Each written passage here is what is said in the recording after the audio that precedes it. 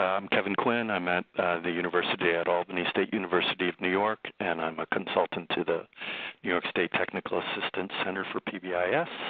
It's nice to share time with you this morning, if only electronically. It's the second in a series of, I think we're doing 5 webinars coming up in total. Yep.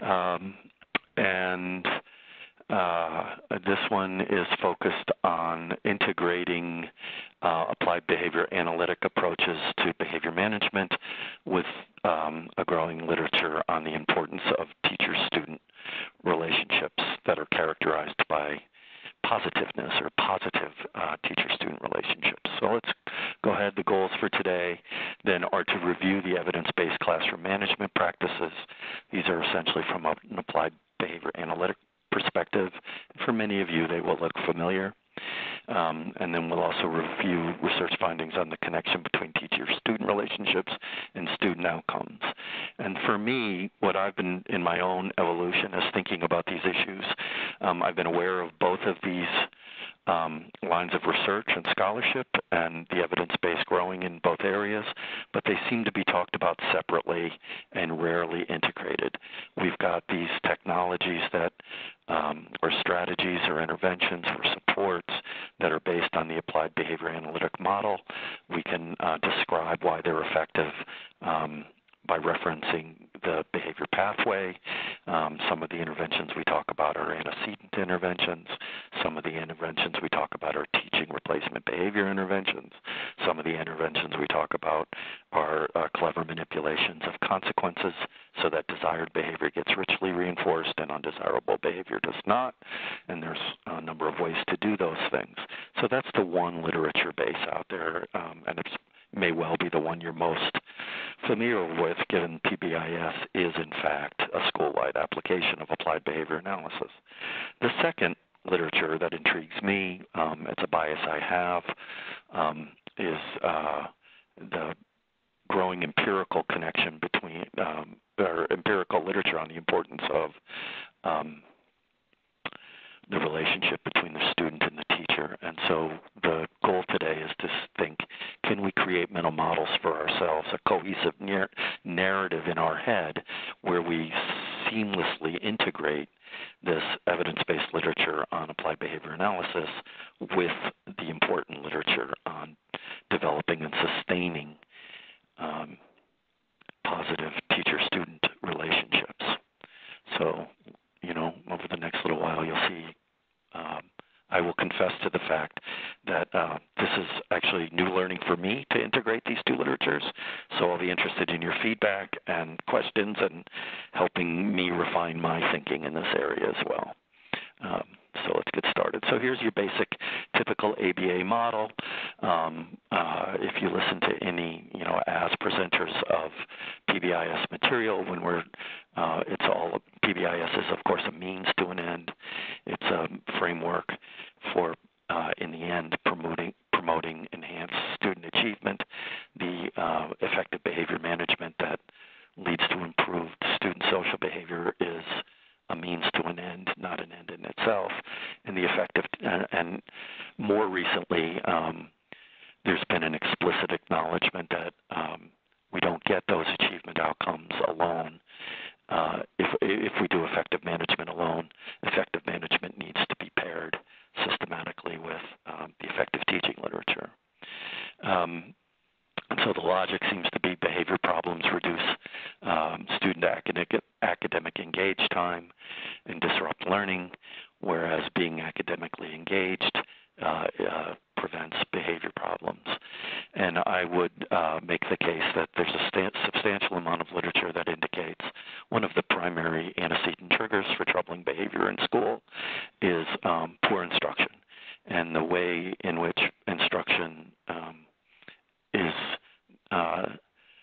most likely to trigger inappropriate behaviors that we frankly ask kids to do work that's too hard for them because they haven't mastered the necessary prerequisites.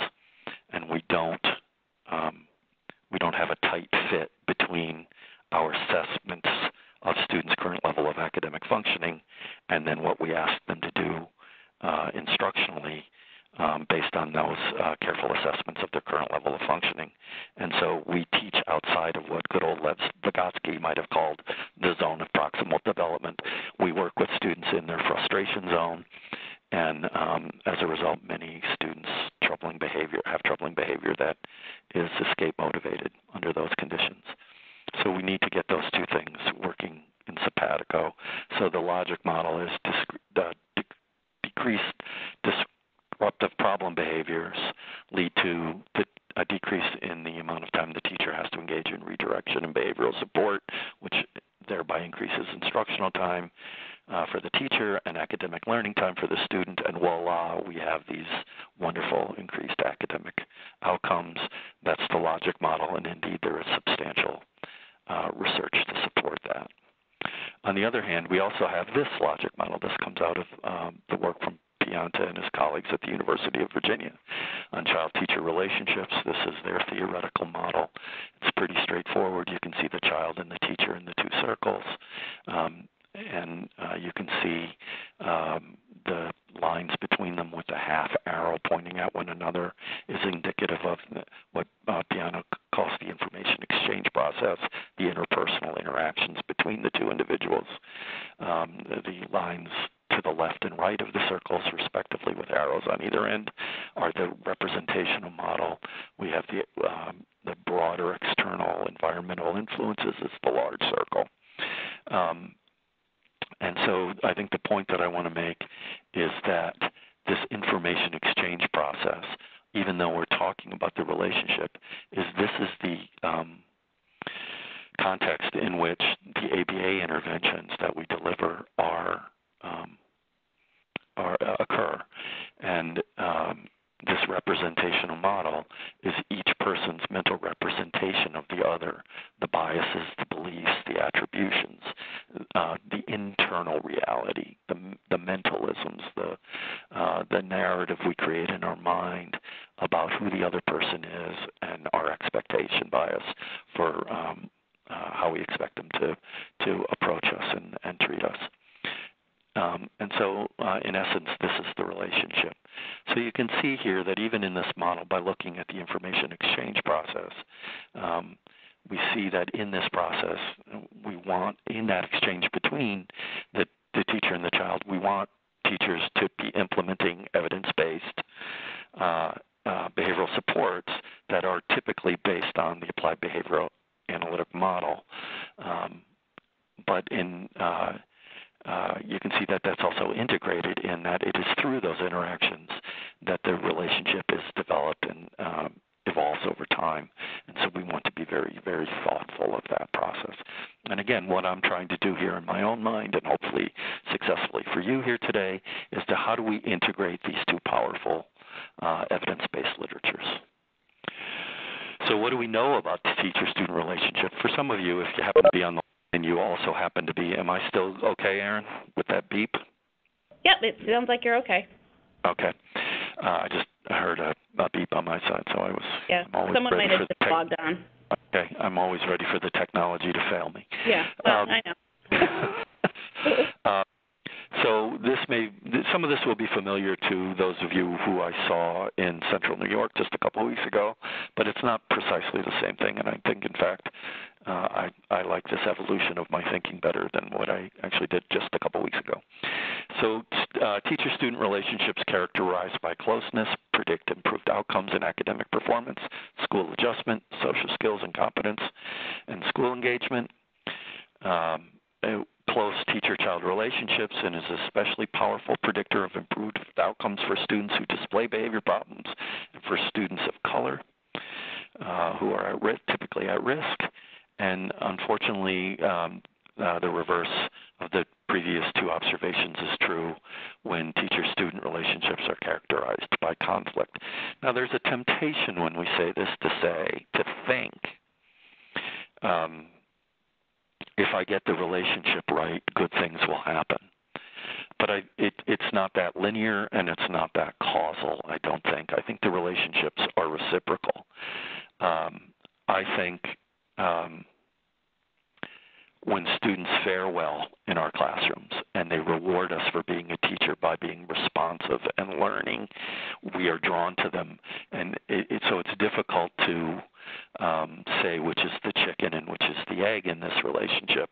We tend to,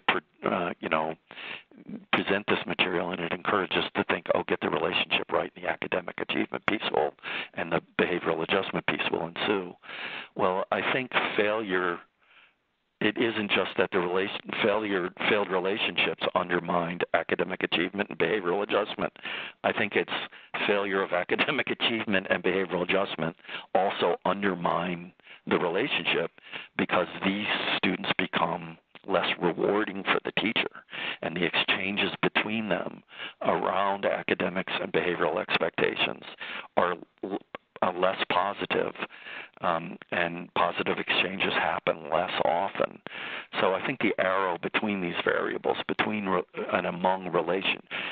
relationship and academic and behavioral outcomes, really points both ways. So I want to be careful about that it's more recursive than left to right causal. An integrated model, therefore, might look like this. We have the basic effective management and effective teaching from the more applied behavior analytical position. But the point of what we want to do today is we want to overlay or integrate with the positive teacher-student relationships aspects of it in order to really maximize student achievement. All right, so this is an articulation of the evidence-based ABA approach to classroom management. This is essentially a categorical breakdown of the effectiveness literature, the research base for classroom procedures that have been scientifically shown to lead to improved behavioral and academic outcomes for students.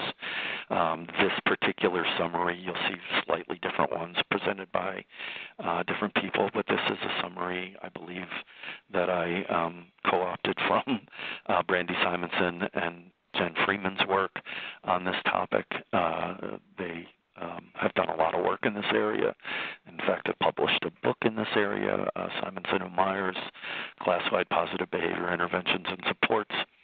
So this is really just a summary of that. So if you've seen them present, if you've gone to the Northeast PBIS Behavior Conference or seen them anywhere else, they present this material frequently. And we could, in fact, spend the next hour together, and I have them in my possession. I use them in my teaching at the university, several slides on each of these bullets. Let's go through them and let's talk about each of them and let's unpack each of them. But that's not really the point of today. I think as a behavior specialist or as a CSIS worker or whomever's on the phone who has as a charge supporting school personnel's implementation of these procedures, you want that material in your repertoire. I have it. I don't know, Aaron, if the TAC has it. If we have a classroom curriculum that is essentially an articulation of this material, but through me to Aaron, I can certainly make that stuff available to you. But, that is not what the ensuing slides are going to be. I'm not going to have 4 or 5 slides on classroom rules and 4 or 5 slides on classroom procedures and 6 class on the various approaches to rewarding and encouraging expected behavior and so on down the list. Again, the goal is to try and weave these into how, when you do these things, can you also be mindful of and specifically endeavoring to use these strategies to cultivate positive teacher-student relationship. I will stop and take questions. Anything? Anybody? There's nothing in the chat right now, but if people want to just take a moment to think about what Kevin just said, and if you have any questions or comments, that was very good, Kevin. Very good, giving opportunities to respond. And that was excellent behavior-specific praise, Aaron. Thank you, Kevin. Gosh, aren't we collegial? Yes. Okay, doesn't look like anyone has any questions right now. All right, I'm moving on. So the idea is, how can these strategies improve both both student behavior and positive teacher-student relationships. Events. That's a spelling area. That should say evidence-based. I kind of like events too, but that should say evidence-based approaches to establishing positive teacher-student relationships. So if we go back to this slide, again, these are very applied behavior analytic. Because they have their roots in applied behavior analysis, each of these strategies on this slide that constitute the evidence base for effective classroom management strategies and supports meet all the requirements of applied behavior analysis. They are rooted in behavioral theory. They rely on operationalized definitions of the intervention components as well as the behaviors to be treated and so on. When we advance the slide and we get into the evidence-based approach to establishing positive teacher relationships, the language gets far softer. But because the language gets far softer and we're not just I felt the need to be more careful to give you the researchers who have actually identified these strategies. So suddenly we're talking about what is this thing called relationship, and how, if you talk to a behaviorist, they will tell you, so operationally define relationship for me. What is it? So that we can objectively, reliably, and validly measure it. Well, it is a bit of a moving target to assess something as intangible as a relationship. But as good old Albert Einstein said all those years ago, I'm going to paraphrase him actually, not everything that matters can be counted, and not everything that can be counted matters, and not everything that matters can be counted. So sometimes the phenomenon we're interested in pose some measurement issues, and I think in this softer area of relationships, you'll notice the difference in language. Make an effort to get to know and connect with each student. Well, what does that look like? It's like art. We know art when we see it, but when we try to define what art is, it poses challenges. We know people. We know adults who make children comfortable, who make children feel like they are being seen and respected,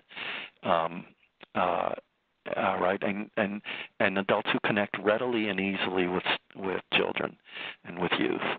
And we also know adults, frankly, who are stiffs, who are awkward, who don't connect readily. But how do we deconstruct that into, can we teach that, or is it natural? And I think we're trying to move towards a direction where we can, in fact, operationalize these constructs sufficiently so that teachers can be mindful of them and work as assiduously to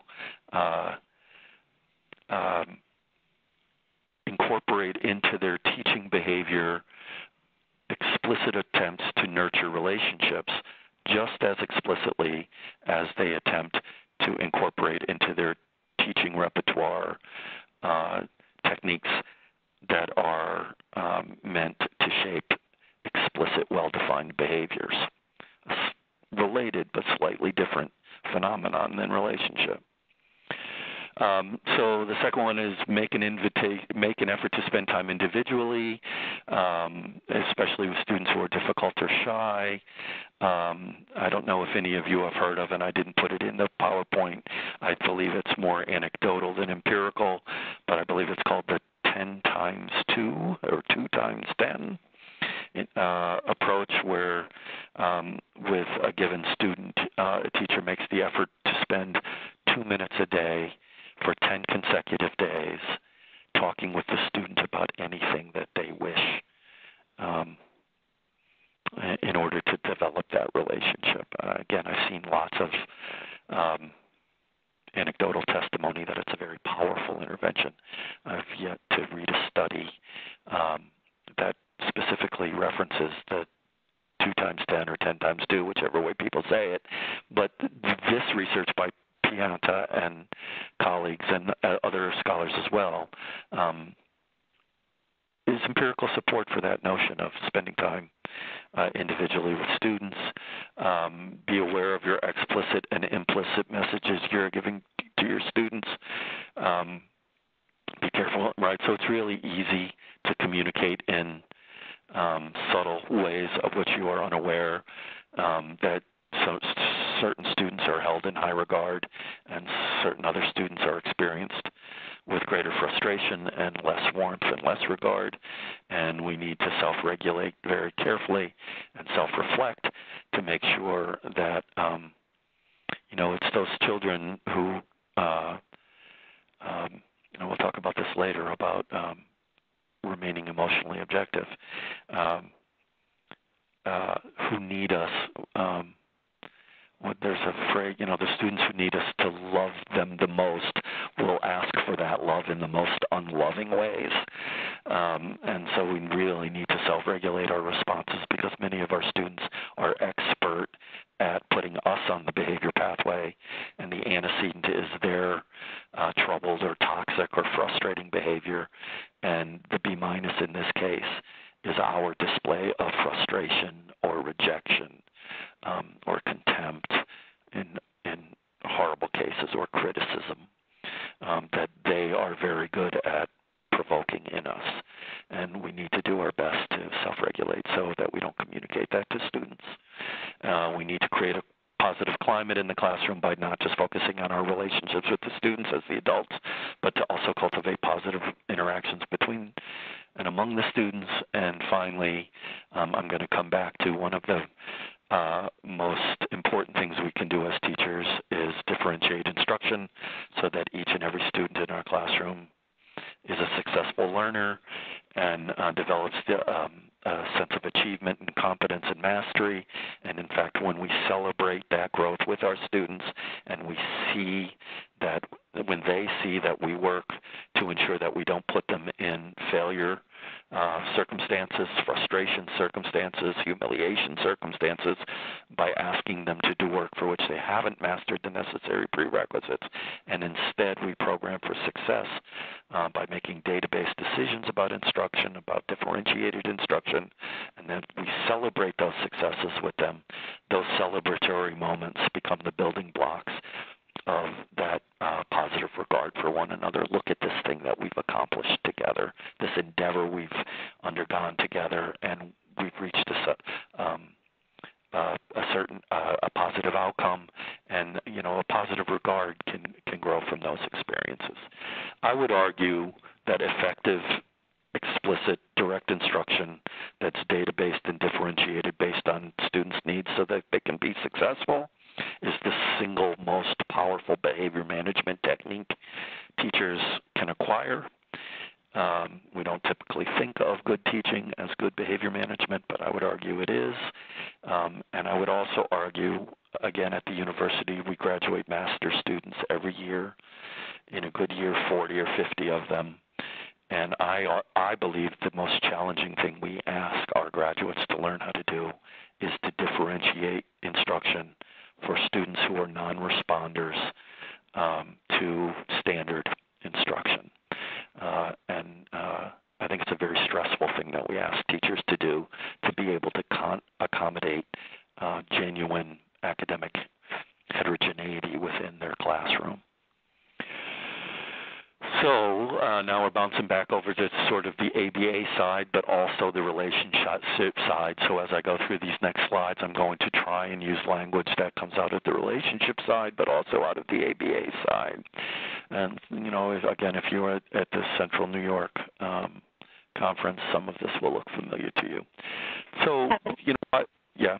Can I, I'm sorry to interrupt you, but a question came up on the chat that I think is relevant to your last slide. Irvin and Crusoe in New York City had a question about how do we assess that the relationship between students and teachers is especially important or predictor of improved outcomes from students of color? Irvin, if hopefully I captured your question correctly, I can repeat it, or I can figure out how to make sure that you get off of mute. Or just you can type yes, that's good enough. Yeah, and I've unmuted everyone, so if Irvin, he said yes. So how do we assess that the relationship between students and teachers is especially important or a predictor of improved outcomes for students of color? Hi, Irv. I can certainly send you or put you in touch with those studies. The work that comes to mind for me is, again, Pianta's work. He has developed a measure.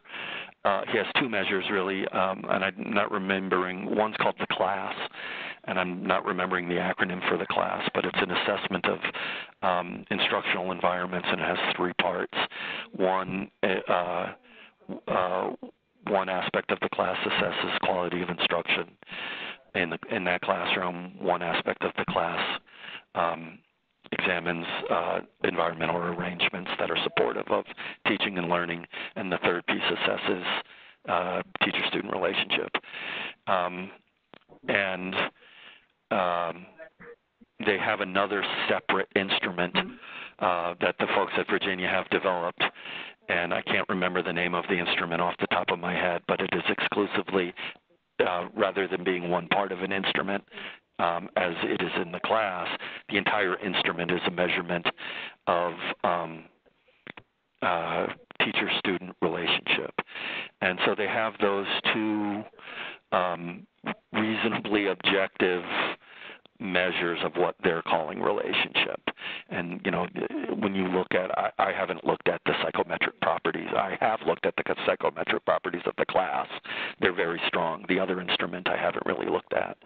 And so you measure both teachers and students' perception of the relationship by asking them questions about it. And that's what the scales do. Is it's a Likert scale or Likert scale. I will never give up the name Likert for Likert, but I'm told that the person's name was Likert, so we should actually respect them, right, by saying their name right.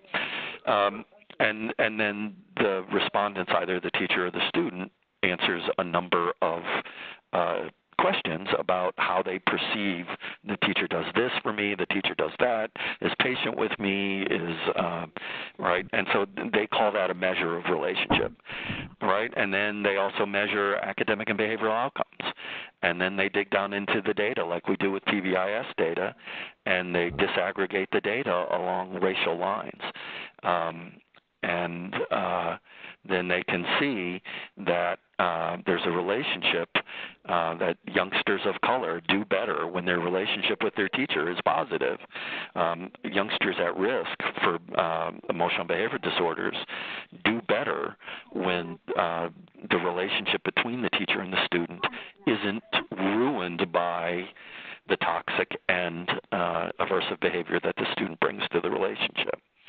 So it really is just, and then there are different statistical analyses that am not qualified to really go through, but, the way they address it. But that's the research design, is where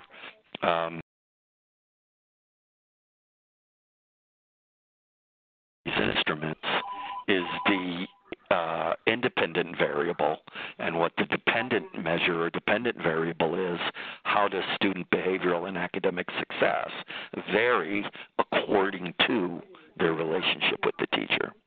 I could, send you links to those for those articles. If you just shoot me an email, and I'll some of it's referenced there. But there's more work than Pianta's that has showed that as well. Okay, that's fine. Does that work? Yes. All right. What I heard. Interestingly, there's also, it's equivocal research, but another interesting question is if the teacher is a teacher of color, to what extent does having the teacher and the student sharing the same race or ethnicity affect both relationship and then the outcomes of interest, academic and behavioral? That's an interesting literature too, and there's some literatures that suggest that when you get a match between the teacher and the student, relationship is more likely to occur and better outcomes are more likely to occur, but not always. So, as I said, those literature are somewhat equivocal from my read. Okay, I don't know, is that in your office, Erin? Or is that No, I think that was just in Irvin. Okay. All right. He works in a busy office. Yes, it's all very right, busy in that school. So this is part of my thinking. If we want students to take ownership of our rules and expectations, there has to be a logic for them with which they identify, right? And we need to make that logic explicit. And so part of the logic, it's hard to make this case. You'd have to make it in a developmentally appropriate way. You'd make the case for a 5-year-old different than a 15-year-old, but the general purpose of this slide is to take a look at all the positive outcomes for both individuals and communities that educational success has an effect on. Literally saving students' lives, economic prosperity, the ability to feed people, socioeconomic status, the status of women within a society, peacefulness, physiological health have all been empirically shown to be related to educational attainment of both individuals and the overall populace within different communities. So I envision the teaching and learning relationship, school, this perfunctory thing that we take for granted because everybody's been doing it forever, and instead try to reconceptualize it as this precious jewel, this equalizer of savage inequalities other places in society that is the doorway to opportunity. And so we have this precious jewel, this enterprise you're undertaking with students. And as the adult in the room or the adults in the room, we have the responsibility to protect and nurture that, right? And so the circles are the long-term outcomes associated with academic attainment. And in this case, behavior, therefore, that undermines teaching and learning is a social justice issue because when you make it difficult for me to teach, and you'll hear me say this a lot, when you make it difficult for me to teach and others to learn because you're choosing behaviors that are inconsistent with our values and rules, it creates a social injustice in the classroom. And my job is to give you feedback that you're doing it and to encourage you and support you in not doing it. That's what behavior management is. It isn't tickets to grow behavior. Yes, tickets to grow behavior is one strategy, but the way I conceptualize it is it has a firm values base, which I'll talk about it in a minute, and that we are growing healthy, peaceful, socially just communities where teachers can teach and students can learn. That's why we need rules and expectations, so that I can do my best teaching and you can do your best learning so that you can have the best opportunities. And again, misbehavior that undermines teaching and learning is therefore a social justice issue because you're making it difficult for the teacher to teach and other students to learn. And in our classrooms, there will be no social justice. All right, so because you've got me on the webinar and I feel like I have a fairly good handle on the applied behavioral analytic approach, but indeed I am not a dyed-in-the-wool behaviorist, you'll get softer language like this. This is my cohesive narrative, my mental model in my head about the enterprise we're undertaking when we're trying to support children in making good social and behavioral choices so that learning can occur. And so often at the beginning of a year, I would recommend when you look at the ABA literature on school-wide and class-wide, it starts with developing your 3 to 5 positive expectations, and then you create your behavioral matrix, and then you engage in explicit instruction of the behavioral matrix across the various settings in the school. Well, before all that, I start with the somewhat controversial idea of values, right? And so in a classroom, all students have the right to learn in a safe environment, learn without distraction, be treated with respect, have their property respected, have their individuality accepted. And in turn, I have the right to all of those things too as the teacher. Right? So these are the values that we privilege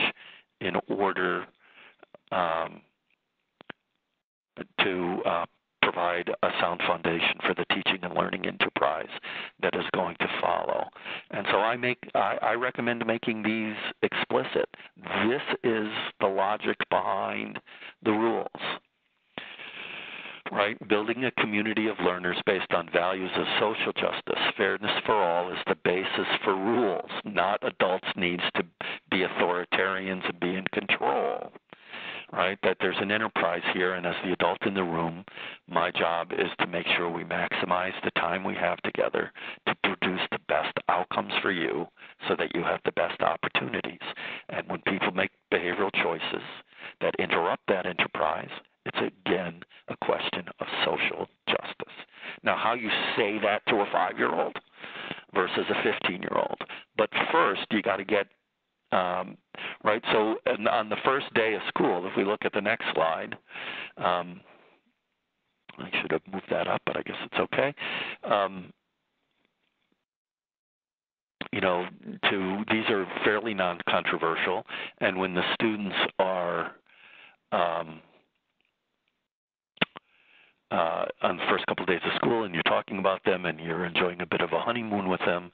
And remember, when we talk about classroom values and doing this work, we expect the content of this slide, of the presentation that we're sharing this morning, to be sufficient behavioral support for 80% of the kids. Right, so 80% of the kids are going to sit there and communicate yes, I think it's absolutely true that we should learn in a safe environment, and yes, I should be able to learn without being interrupted, and right, that these are values through dialogue, discussion, and interaction that you can get students to show ownership of it.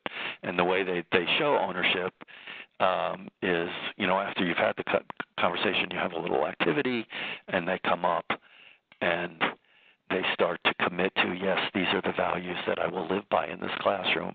I'm committing to being a good community member, and I will be mindful of these values in the choices I make throughout the school year. And, of course, then in the end, I sign it too. And so here's our social contract. We're going to treat each other with dignity and respect. We are going to value instruction and learning. We're going to value each of your individuality. This is a social contract. It's not a once-off that we do at the beginning of the school year and put up on the wall and never think of again. If I'm managing students' behavior in the moment, I am making direct reference to this document. However you articulate it, whatever your preference is, if you think my hands are cheesy and juvenile and won't work for 8th graders, then but conceptually the idea works. Make the social contract explicit and make the values that constitute the social contract explicit, because now the rules and expectations have a logical basis of fairness and decency and safety, and right? And so that's why we have, and I think the kids need to know that they're not random rules. They need to have a cohesive narrative in their mind about why we have rules. And again, if I put something like this up on the wall and one of my students is making choices that's inconsistent with my values, I'm going to reference these values as I manage the student's behavior. Not always, but under certain conditions. And if I don't run out of time before I run out of slides, which is my want, we'll see how that works. How are we doing on all right, so this is a more advanced, it doesn't do everything, and it sort of conflates some of the things we've been talking about, because some of these are rules and expectations and some of these are values, but you can see that the teacher's making promises on the left-hand side, right, and some conflated in these are the values and the expectations. In the previous discussion, we deconstructed, we talked about values leading to expectations. In this articulation, it's sort of, again, conflated, and you can see that Ms. Searman has really, this is her cohesive narrative in her head about how her classroom will work. This is the social contract she wants students to accept. And she goes through this on the first day of class. Now, if you're in a PBIS school, all of these things get broken down into lesson plans, and we use examples and non-examples to teach behavioral expectation. This is for, do we need to do that for high school students in math? I think for some things we should make clear. We need to, make sure that students are clear about what examples and non-examples are. But I think that meticulous teaching of behavioral expectations is probably more important for younger kids. And then you can see that down the bottom, Ms. Searman obtained Aaron Brewer's support. Both the teacher and the student have signed the social contract. And so into a folder goes the signed social contract for all. And now that each of these things have been made explicit, Mrs. Searman will be referencing these things should Aaron choose to make choices that are inconsistent with the values and rules on which the classroom is set up. And again, all of these things are in the service of an efficient and effective classroom in which instruction takes priority. Time is a valuable resource that doesn't get wasted because it impacts student learning outcomes, and learning outcomes are directly related to opportunity. So now we're back to rules and expectations. Because there's a lot on the slide, I'm ignoring my little. Sometimes when you use an approach to a slide, here I go digressing, Aaron, reel me back in. There's too much space above the line, and you waste all that space. So I'm not wasting it. Right, so all these. Those of you who have been, if you're, given this as cohort C, maybe some of this stuff is more familiar to you or less familiar to you given what you were doing before you got hired to be a behavior specialist. But here are the basic expectations around rules and expectations that we identify and teach 3 to 5, that they're positively stated, easy to remember, publicly posted.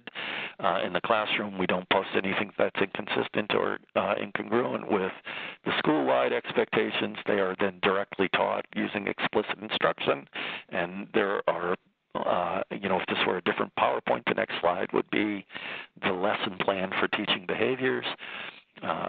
This isn't that presentation, so we're not going to do that. And then we teach directly using positive and negative examples. So that's both the teacher is explicitly clear where the line in the sand is. This is acceptable. This is unacceptable. And once the teacher is mindful and perfectly explicit in his or her mind about what his or her behavioral expectations are, only then can the teacher make those expectations explicit to the students. And so your standard examples, I don't know how many of you have taken schools through new team training or Tier 1 training, but they'll label for the leadership team that comes to the training will labor for an hour to come up with be safe, be responsible, and be respectful. They'll generate all kinds of ideas or respect others, respect property, respect self. And you can see how these are consistent with the values, the social contract that we signed within the classroom. And of course, there are more clever examples where schools use acronyms and so on to articulate what their behavior expectations are.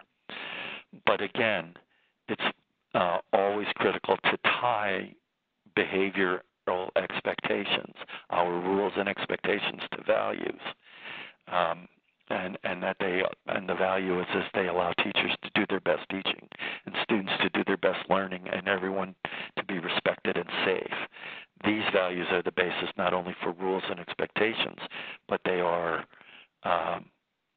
the basis for growing and sustaining positive teacher-student relationships too. We'll see how that works.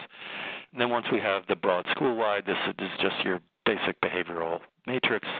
I'm sure many of you, or hopefully all of you, have seen one before, but you've got your routines. There's not very many of them. There's only 4: starting the day, entering the classroom, working independently, and asking for help. And we have specific behavioral expectations for each of those routines. Probably a real typical school day has far more routines than that, but you get the gist. And you can see that up top, what the school-wide expectations are, and then what those school-wide expectations look like in the nitty-gritty routine of starting the day, entering the classroom, working independently, asking for help. So the behavioral matrix might, in fact, have more types of routines. And I won't claim that this list of types of routines and activities that comprise a school day is exhaustive and complete, but it's close. I've seen a whole bunch of these lists, and you can add other things to them. But these are the types of things that students do every day in schools, and teachers typically are fuzzy in their mind about what it will look like if these things happen perfectly, what it will look like if these things aren't perfect but they're good enough, what it will look like if these things are so disorganized that I find them troubling, and what it will look like if these things are a disaster and chaos ensues, right? We've got this arc of from perfection to chaos, and somewhere is the line that we call good enough. About how these things transpire in a day in such a way that they're efficient and effective and support use of time so that we maximize students' academic engaged time and in turn maximize student learning outcomes. So there's a reasonable list of the types of things teachers might have students doing on a daily basis, and the charge that teachers have is to make these things first explicit in their own mind, to develop their own list that they believe is a comprehensive list of what their students will be doing in their classroom, and then to make their expectations clear in their mind about what good enough, where's the line between good enough and unacceptable. It's easy to distinguish perfect from chaos. The real question is, where's the line between, if you go a little bit to the right, that's unacceptable. If you go a little bit to the left, that's good enough. Where is that line? And I think as institutions that prepare teachers, I think we throw teachers out into the profession without ever training them and teaching them and educating them about how to engage in this mental process on their own, and then therefore their expectations for these things evolve haphazardly as their students enter the classroom, and if they start to lurch towards chaos, only then does the teacher start to think, oh my God, this isn't right. Only then do they consciously think about this is unacceptable. The idea here is that you're proactively doing this, clarifying in your own mind so that you can then make those expectations explicit for your students through direct instruction. And so what do we mean about expectations? Well, here's a nice little list. I believe I stole this from Sprick in his book. What is his book? Champs. Sprick has said, okay, so for any activity, there's going to be expectations about talking. So for each of those items on the list up top, what's your expectation for talking? So you get the teacher, you give them a guide. It's a cognitive roadmap. What's your expectation for talking? I don't know as behavior specialists if any of you have been in classrooms with teachers who think of none of this, and the classroom is chaotic, and you get called in to provide them with behavioral support so they in turn could manage their classroom better. And you walk in and you think to yourself, the teacher's not mindful of any of these things. And as a result, it has gotten loose in here and to the point where it's disconcerting. I certainly have been in those classrooms. I've been in classrooms where children talk with impunity in ways that are highly disruptive of instruction, and the teacher has no idea how to engage a student who is talking with impunity because they don't, they've tried to use adult authority to scold the child into compliance, and the child just kind of looks at them and smiles and says, oh, please. Right, so they don't know what to do next. What would getting help look like in any of those activities? If a student's engaged in a transition or lining up or peer tutoring or independent work or whole group instruction, what is the mechanism for getting help? The teacher teaches that explicitly. What will completing the task appropriately look like when you're done? What does lining up look like when you line up perhaps not perfectly, but well enough? What does cooperative learning group look like when the activity is completed? What's the fruition of that activity look like? What's a good outcome? What's not? What are your movement expectations? Again, I'm mindful. I had a poor intern who was in a classroom where the students moved with impunity during lessons, and they would switch seats. and they would get up and walk over to cupboards to access materials in the middle of the lesson. They were allowed to indulge every movement impulse they had, and it clearly distracted. And the gentleman who ran that classroom was a lovely man who cared very much about his kids, but had never thought one whit about these things that we're talking about today. Had never the negotiation for what the climate of a teacher's classroom will be for a school year begins the first second of the first day of the school year. And you can either be mindful of that and exert explicit, mindful teaching experiences about what your expectations are, or you can be worried about having your geography lesson ready and your math lesson ready and your all your academics in order and pay no mind to this, and it will find its own level. And if you're a lucky teacher and your kids are well socialized and they value school and you don't do any of these things we're talking about, your classroom will still work okay because the kids know how to do their part at school. But if you're though your classroom won't be as efficient and effective as it might have been, or could be. On the other hand, if you're working with groups of students who are less socialized and are less fluent in displaying and maintaining behaviors that we generally agree to are productive and appropriate for being in school, and you don't do these things, classrooms get out of control and out of hand. And I've been in many, many, many of them where the teacher is completely overwhelmed and has no idea about how to reel it back in, and has never been exposed to this material that we're talking about. So again, routines, what does it mean? What are my expectations? And Sprick very thoughtfully said, well, you can make your expectations explicit across these 5 variables: talking, getting help, completing the task, objective, movement, and participating for each of those activities. Questions?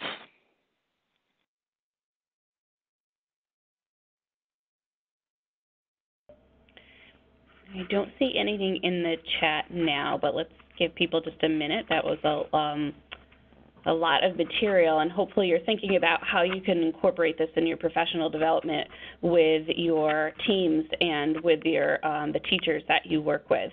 Do you have any questions if you're thinking about how to deliver these messages that Kevin's talking about, or the ways that we would model these specific behaviors that Kevin was just referring to?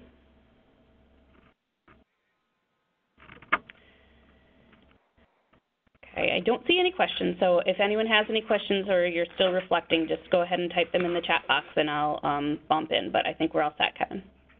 All right. So we know a lot about how we teach these expectations. We do it in the first day, the first week, the first month of school. This is an explicit negotiation of the classroom climate. It's wedded to our values. The rules that we're teaching, we never lose sight of those values about why we have these expectations, so our best teaching and our best learning can occur. So what do we know about teaching expectations? We know that students learn appropriate social behavior following the exact instructional procedures that we use to teach reading and math and other academic subjects, and that is through instruction, practice, feedback, and encouragement. Right, and here's probably a little series of observations that many of you have seen before, but I think it's profound. If a student doesn't know how to read, we teach. If a student doesn't know how to swim, we teach. If a student doesn't know how to multiply, we teach. If a student doesn't know how to behave, what do? We punish. Well, no, we teach. And why is it so hard for us to arrive at the conclusion that we teach when we think about social behavior rather than, and why, we don't find it irritating that a student can't swim. And we just think, they need the opportunity to learn. And why with social behavior are we less inclined to think that, when in fact that's the very truth, and that's what this, all of these practices are meant to support doing. Teaching behavioral expectations is a multi-step approach, and so I had to start high on the slide again. Make precise characteristics of acceptable behavior explicit in your own mind.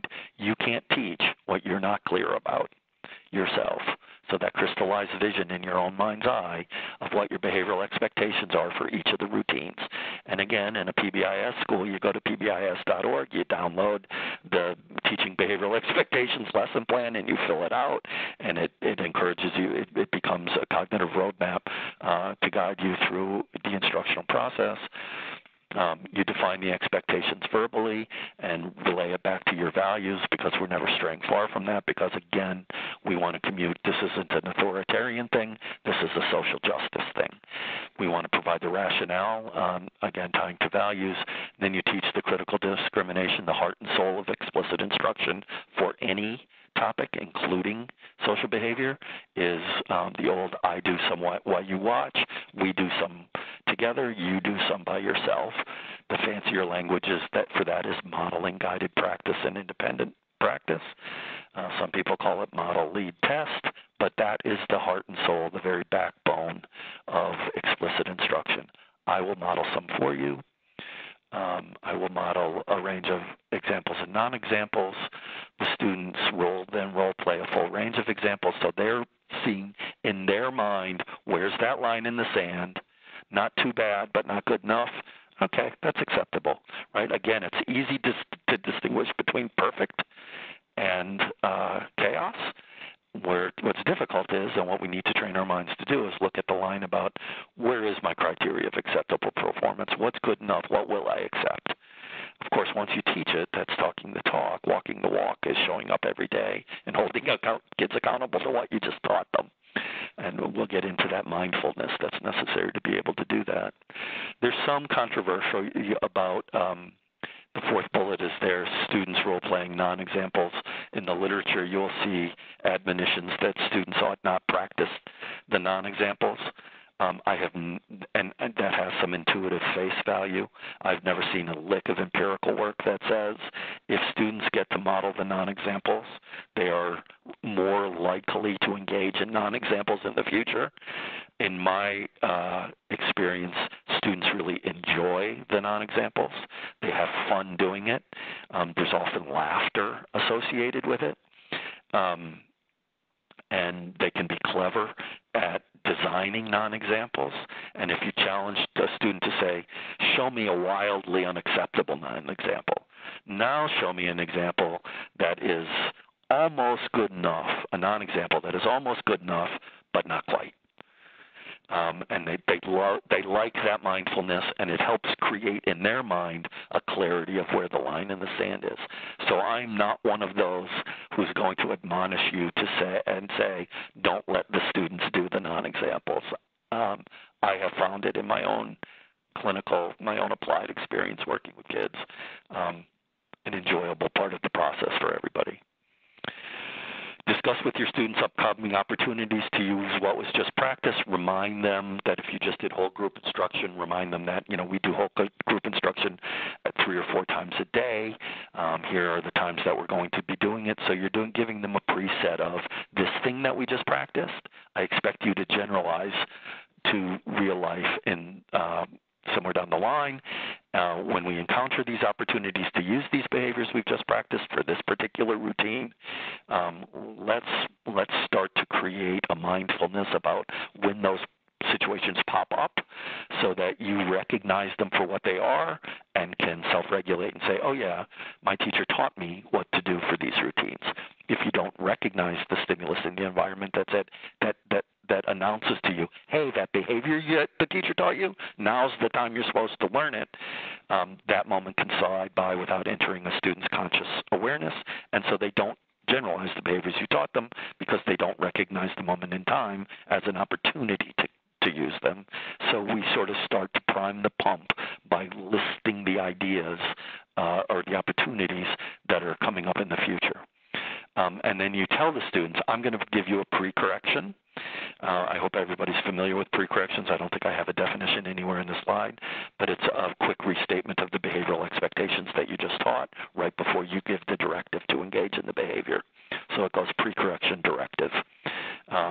Right? So in this instance, you tell the students to to help you recognize the moment in time when you need to use these behaviors we just taught, I'm going to give you this antecedent stimulus. Would you use the words antecedent stimulus? No, but that's what it is. It's an antecedent intervention that's intended to increase the likelihood that you get compliance with behavioral expectations. So you tell them what your part's going to be. So you know what that means? You can't be mindless either. You have to recognize the moment coming. You have to self-regulate as teacher, and you have to allocate this antecedent behavioral support that increases the likelihood of student compliance. If you are overwhelmed by other things, if you're distracted, this is a sort of social contract. Right? Here's what I'm teaching you. It's tied to our values. We've practiced them. We're all perfectly clear about where the line in the sand is. Here's how I'm going to support you to make a good choice to stay on the right side of the line in the sand.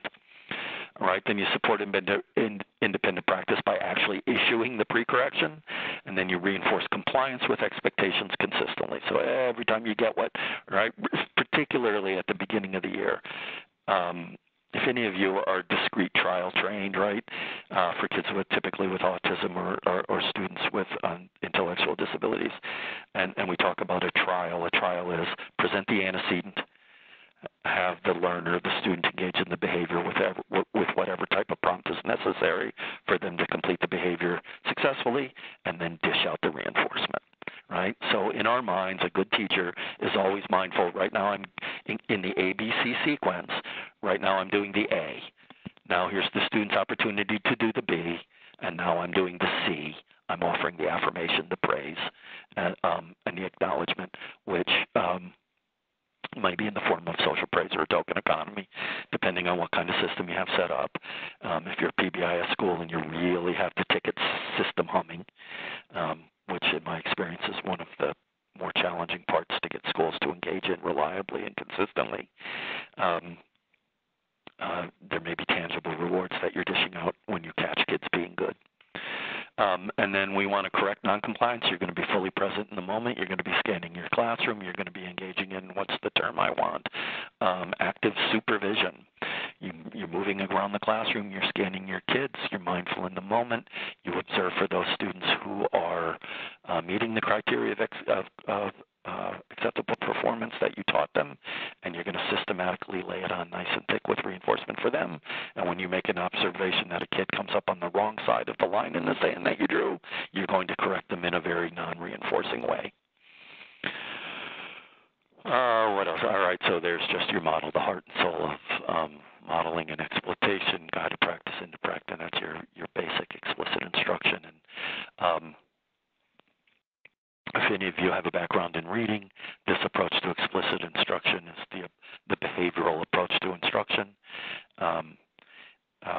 and it is dominant within special education as an approach to instruction. Of course, in literacy, there's also the whole language group who hate this approach to instruction, don't believe that it's constructivist and so on. But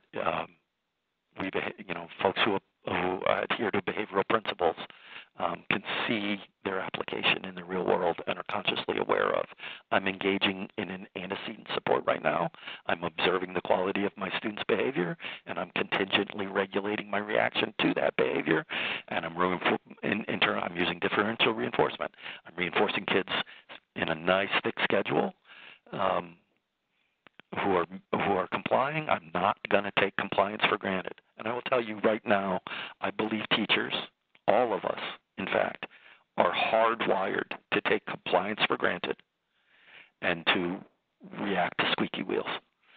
And it takes measured self-reflection to self-regulate in the moment and make a professional commitment to acknowledge pro-social behavior far more frequently than you redirect and scold unacceptable behavior. So one of the first times, probably the directive for which we expect compliance most is give me your attention to the students, the directive to attend to me. I am going to engage in teaching behaviors. attending to me will be critical to you knowing what to do when it's your turn, right? If you're not attending to me, you're not going to see the antecedent supports I put in place for you. You're not going to experience the way I've organized the environment for you so that you can be successful either academically or behaviorally when it's your turn to act. So I'm in classrooms all the time, and for many teachers, the attention-getting cue is I start to talk. I don't think that's a very effective attention-getting tool. I sometimes use it with I actually have a little experiment. I haven't told my students this semester, but some weeks I say to them, I walk to the front of the room. They're all yakking with each other, right? They're all sitting there and they're eating their Chipotle and their Subway sandwiches, and because they're just coming from having spent a full day in the public schools. And on some weeks, and it's a little sort of experiment I'm doing, informal experiment, I walk to the front of the room and I say my attention-getting signal is every time I choose to do it, let's get started. And then I measure latency, how long before they shut up and give me their attention. And at other times, I just put the first slide up and I start talking and I watch for their latency. And when I go to the front of the room and I say, okay, let's get started, the latency is far shorter than if I just start in on the content. And so I believe, right, here's again, a juvenile one for elementary school, but these are, when I give you my attention-getting cue, here's a standard one that you see, but you can see many. Some people use a clapping noise. Other people, there's any number of ones, antecedent signals that we use to communicate to the students. Attend to me. The silly little story I often tell about this one is the teacher I was trained with, who I worked with, who was demonstrating these principles. I was observing in her class. This was when I was a doc student. I had to go observe a teacher who had bought into all these procedures that we've been discussing, and I could go see them in action in a classroom as part of my doctoral studies. So I was in her classroom for a couple weeks, a couple times a day, and her attention-getting cue, she would say this, eyes on me. And for, a month, I thought to myself, oh, she has a cute little French phrase in order to get the student's attention. Eyes on me. I wonder what eyes on me means. Of course, she was saying eyes on me. We are all vulnerable to the world of symbols. It was quite embarrassing when I asked her, what does eyes on me mean? And she looked at me like, what do you mean? What does it mean? Here's the rub on this. This is crucial. Systematically teach and shape compliance with this directive by reinforcing it when you get it and correcting it when you don't. The teacher needs to be mindful in the moment. I've just given a directive to attend to me. I now need to be present in the moment and scan and recognize those students who are giving me their attention in the way that I've taught them to, and this is a routine, by the way, that you teach. It's a very brief routine. Look at me, attend to me, and then correcting students who don't. You go into a classroom, I guarantee you will see teachers either implicitly or explicitly ask for students' attention, get partial attention from partial group, and then give the next directive.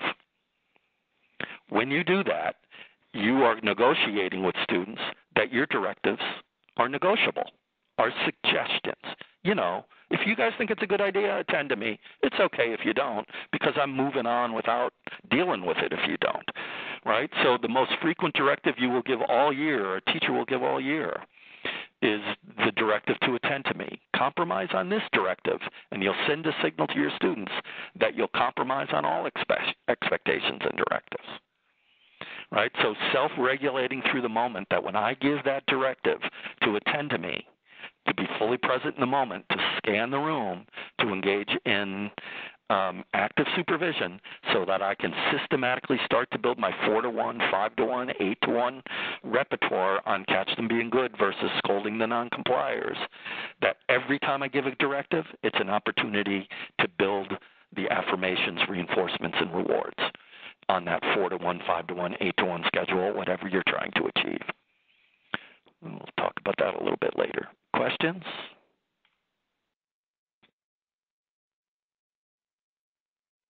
Anything? I don't see anything yet. I think you're all set to keep going. All right.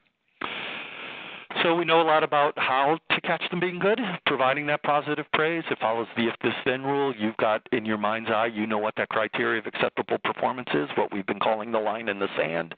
You're vigilantly observing the quality of your student's behavior to see if it meets expectations or comes up short of expectations. And so you react to those behaviors differentially when they do and when they don't, or in what some people would say contingently. When students meet that criteria of acceptable performance, you mindfully dole out praise as soon as possible afterwards. If the behavior is ongoing, then you can if it's a duration behavior, then you praise during the behavior. It includes the student's name. Its behavior is descriptive. Simply describe what the student is doing at the time. It's convincing. It's varied. It's not cheesy. It's not saccharine. It's non-disruptive. And good praise is delivered far more frequently than our corrections, scolds, and redirections. I think here's where I say praise inflation. When I started teaching this stuff, everywhere it was 4-to-1. And by the way, that 4-to-1 ratio, I defy you to find a study that says you get better outcomes when it's 4-to-1. It's all intuitive. Then I started seeing praise inflation, and it was 5-to-1. And I've recently seen a recommendation for 8-to-1. But not only are these, right, so in an ABA model, if I give a directive, I get compliance, I reinforce it. There's your A, your B, your C that you're trying to make come to life naturalistically in your day-to-day interactions with students. It not only shapes that student's behavior and strengthens it, it is a mechanism towards which the two of you are celebrating little victories and cementing your relationship with the student. Now, we have all of those bullets, but I would argue praise can sometimes be a student is working quietly and hard at their desk, and all they get from you is a look, and you smile, and there's a look into your eyes that says, yes, I see you doing the right thing. Nice job. And never a word gets said, but the communication is undeniable. Now, before you can get to that, I would absolutely recommend the steps on this slide, making it explicit. Don't leave it to chance that the student has no idea what that smile meant. But you can get to the point where good praise is walking past the student as you engage in active supervision, tapping their desk and simply saying, really nice job. Because you've taught what the behavioral expectation is, right? And you've made it explicit. It's implied, of course, because I'm not saying the whole thing, that, oh, look, you're doing a good job behaving in a way that's consistent with our values when you choose to use the correct approach to getting help. Might you say all that at the beginning of the year? Sure. Do you want to have to do that every time you give praise? Probably not. So I think that smile, that tapping the desk and giving them the thumbs up, those count in your 4-to-1, 5-to-1, 8-to-1s. Responding to infrequent errors, all I want to do is reteach in the moment. When a student comes up short of the line in the sand and I make the discrimination that that behavior is unacceptable, I get the student's attention. And here you can conflate these next two bullets. I typically leave the second bullet out. If I've done a really good job teaching behavioral expectations, and I believe my students know what the expectations are, but in a mindless sort of way engaged in behavior that was inconsistent with the expectation I taught, and I believe that the student doesn't need me to say the expectation first before I say ask them to say the expectation, I go right to ask the student. If you think the student needs you to model it first, then model it first. If when the student says it and then shows it, there's one of your 4-to-1s. Now you're doing a good job. Well done. I really like the way you got started. Responding to chronic errors, students who are perpetually making the same mistakes. So you got to reteach. You got to take them back out and redo the lesson plan in a small group. With more examples, more practice, more explanation of the values and rules. This is the message to the student is, you're not getting on my last nerve, It's not that I think you're a bad person. It's not that I think you lack character. It's that you just haven't learned yet, so I need to reteach. And that sometimes happens. Sometimes, some people need more practice before they get a skill down pat. My job is to give you the instruction you need to get the skill down pat. So I'm going to take you aside during a quiet moment, and I'm going to reteach the expectation for these types of activities to you. Through that instruction, you're going to still model guided practice and independent practice. You're going to tie it to the values, and you're going to reinforce that social contract with the student by setting explicit goals for making a good choice. You're going then to make sure that you really deliver that pre-correction, and you might deliver that pre-correction standing right next to the student, using what we call, pairing it with what we call proximity control. All right, so the pre-correction is a stimulus prompt, an antecedent prompt that comes before the directive to engage in the behavior. The prompt is a response prompt. The behavior is going astray, and now I need to interrupt the error responding and provide scaffolding in the morning. So I think, again, that's a nice discrimination for you as instructors to be able to help your teachers make. The pre-correction is what I do before the directive, and therefore it's a stimulus prompt. The verbal engagement that I engage in while the behavior is existing is a response prompt. I've already seen that the student isn't making the grade, so I interject myself to interrupt that error responding.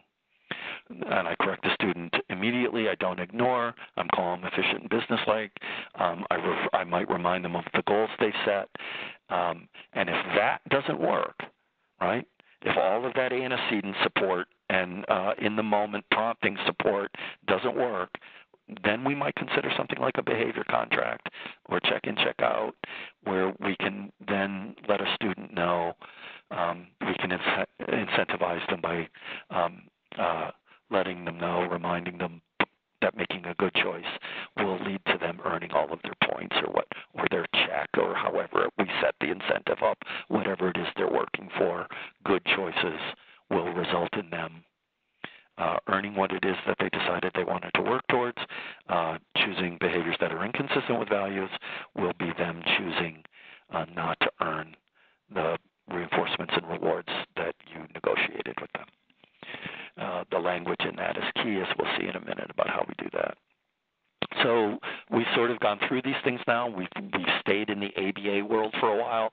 I've only tangentially mentioned the relationship part of that, but I hope you can see that in that, if you tie all of that to values, if you make it explicit frequently and over again for your students that you are a neutral umpire. I think I'm getting ahead of myself, that you're beginning to see that these are also strategies that don't just lead to strengthening the frequency, intensity, and duration of discrete social behaviors in students. They are also strategies that begin to affect the nature of the relationship between the teacher and the student, right? And that if these supports are provided in a very positive way, through which the teacher is very careful to self-regulate any communication of frustration or disappointment or judgment, in fact, if these strategies are positive behavioral supports, that we are systematically growing the relationship, not just systematically growing discrete desired behaviors.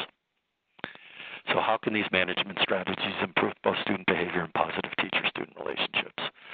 So Marzano, I've been drawn increasingly to this stuff that Marzano does, and frankly, how you can be in this business for this long. I was unfamiliar with their work, but I like a lot of what I'm finding in their work. But a quote from them: "The quality of teacher-student relationships is the keystone for all other aspects of classroom management." And I genuinely believe that the technologies, the strategies, the supports that the class-wide behavioral supports based on the ABA approach that we just discussed become exponentially more powerful when they are delivered in the context of a positive teacher-student relationship. If the relationship deteriorates, the student comes to perceive our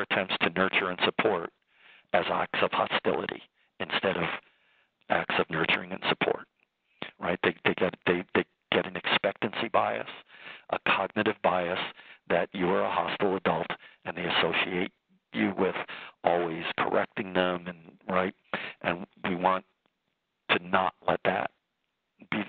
We want it that not to be the outcome that we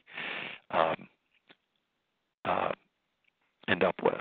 And so a fairly new construct for me that maybe many of you are familiar with, but I found fascinating because it resonated with many of my biases and beliefs, was this idea of mental sets. I mean, I've heard of mental sets before, and I've been talking about cohesive narratives in your mind's eye for a long time, which is nothing more than a mental set. But let's take a look at what this mental set is and its relationship to relate to both delivering effective behavioral supports while simultaneously using the delivery of those supports as a mechanism for cultivating positive relationships. The teacher's mental set. How about this? It's a heightened sense of situational awareness and a conscious control over one's thoughts and behaviors relative to that situation, right? No teacher drift, no mindful drift, no teacher coma, right? You're fully present in the moment, and you're consciously self-regulating yourself. Easy to say, difficult to do, because this frame of mind is not easy to cultivate because it requires sustained engagement of so-called working memory, short-term memory. And the human brain is predisposed to focus on a very narrow range of stimuli and to operate quite automatically relative to those stimuli, right? In fact, that's what a habit is. And so as human beings, in order to be efficient and effective and save psychological energy, we develop habits so that we don't have to actively process every bit of information. We develop behaviors that cognitive psychologists might say that we engage in them with automaticity.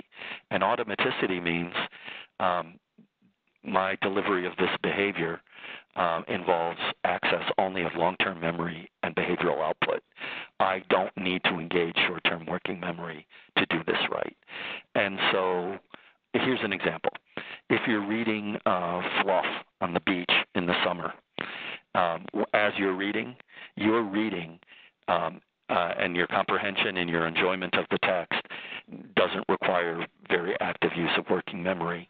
It's long-term memory and behavioral output. On the other hand, if you're reading a technical book, for instance, our students take a class here on multiple and severe disabilities that is loaded with medical jargon and technological devices that are multisyllabic and foreign and esoteric to the profession.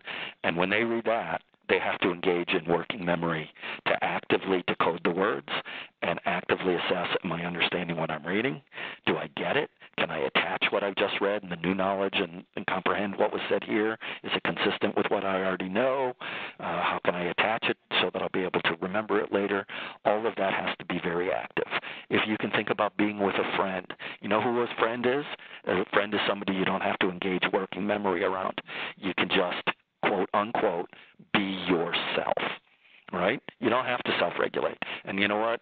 If you screw up and make a social faux pas, they might laugh at you, but it'll be two-way laughter, and you have a good laugh at yourselves, and you know that those people don't define you by that mistake. Whereas when you're with somebody who you don't trust and with whom you feel vulnerable, you've got your game face on, you're engaged in working memory. You're fully present in the moment.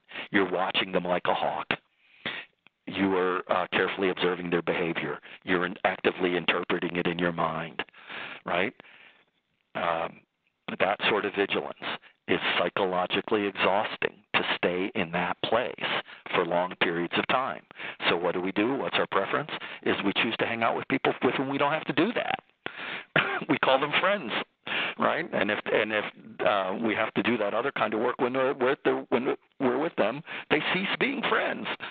Right? So in this instance, what we're asking teachers to do is engage tenaciously in staying with that mental set. so that they can self-regulate their behavior, be consciously aware of the cognitive narrative in their head about what they're trying to achieve with regard to behavior management and relationship development, and make contingent choices in their teaching behavior based on that which they very carefully observe in the classroom. The opposite of mental set is mindlessness. Mindfulness suddenly has come out of the woodwork, and it's everywhere you turn. That is, we typically do not attend well to all of what is happening around us. We've all had the experience, right, of having driven somewhere expertly with no memory of having driven at all, right? Because we drive with automaticity. We are so fluent at it that we don't need to engage working memory to do it. If teachers have habits of not being mindful of student behavior, then they are driving their classroom like we drive a car when we drive without engaging working memory. Put a little ice and snow on the road, and suddenly driving becomes a task in which we engage working memory. And because working memory can only deal with a few variables at a time, what happens when you're driving on snow and ice? The radio gets turned off. You tell the person next to you to shut up, right? Because that's too much stimuli. I don't need it. I'm using all of my working memory. I can't listen to the song. I can't listen to you babble on next to me. All of my psychological and mental energy is going into self-regulatory behavior to make sure that we don't get killed on snowy roads. Well, guess what? In the classroom is driving a snowy road. Be vigilant and present in the moment. This stuff excites me. I like the behavior stuff. This excites me. Parts of mental sets are maintaining what's called with-itness, and yes, that's it's sort of an informal term, but it's actually a term from the literature that has been systematically studied. And another subset of the mental set is self-exhibiting emotional objectivity. So remaining with it is aware of what is happening in all parts of the classroom, what on the behavioral side we call active supervision, by continuously scanning the classroom, even when you are working with small groups or individuals, you're poking your head up on a regular basis, you're assessing what you're seeing, and you're determining what you need to react to and what you don't need to react to. In fact, there is also demonstrating this witness to your students so that your students know that you are with it. Because when students believe that you're mindless, they think there's the opportunity to engage in behaviors because you won't be there providing the role of neutral umpire to give them feedback and to scaffold their better choices. And so if they don't believe that you're mindful of their behavioral choices, they may well be willing to make behavioral choices that are inconsistent with the expectations that you taught. When we're mindful, it minimizes timing errors. That means getting to behavioral circumstance too late, and it minimizes target areas. Sometimes in basketball, there's a rule of thumb in football too. The person who gets the foul or the penalty is the person who acts second, right? The person who engages in the first transgression, the referee, and in the classroom, the teacher, who isn't vigilant doesn't get recognized. But the response to that does catch the teacher's attention. So in basketball, it's very clear it's the person who retaliates that gets the foul, oftentimes. Though now that wouldn't it be nice to have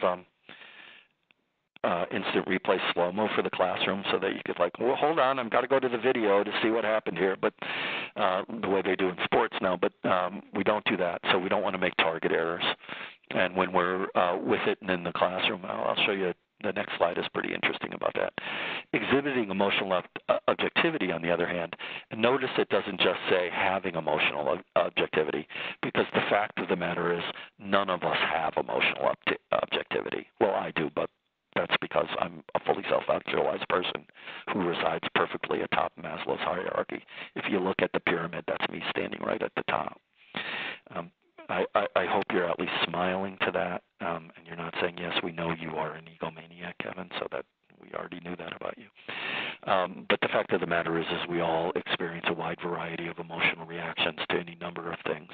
The exhibiting emotional activity is the public face that we show. Sometimes we are, in fact, calm, and sometimes we're agitated, but we don't show it. So the word exhibiting is critical there, because the expectation is you are not a bad teacher if you churn inside. You are probably not being as effective as you might be if that churning comes the place from which your response comes. If you communicate that emotional distress to your students through criticism or contempt or sarcasm. And we'd like to think that those things don't exist in schools, but they exist far too much in subtle ways and not subtle ways.